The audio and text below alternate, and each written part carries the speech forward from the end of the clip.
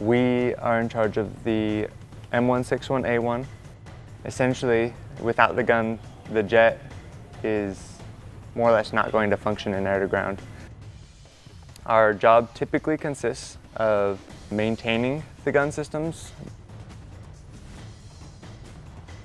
The gun itself can shoot several thousand rounds per minute. That being said, it's going to be kind of tapered off because it can only hold so many rounds in our container compared to the other F-15s currently in use. It's definitely a team building exercise compared to other things as far as when that gun arrives, and once we start working it, we have to finish it within a set period of time.